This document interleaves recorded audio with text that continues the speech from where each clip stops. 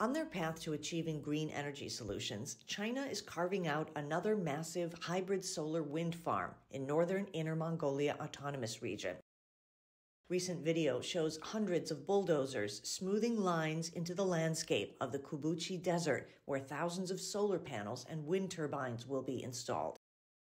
When complete, some 40 billion kilowatt hours of green power will be provided annually to the heavily industrialized Beijing-Tianjin-Hebei region, which is currently reliant on coal. Other ongoing projects include this solar park in Tengger Desert and this hybrid solar wind farm in Xinjiang. It's part of the country's effort to build 450 gigawatts of solar and wind power in the Gobi and other desert regions in its north and northwest by 2030.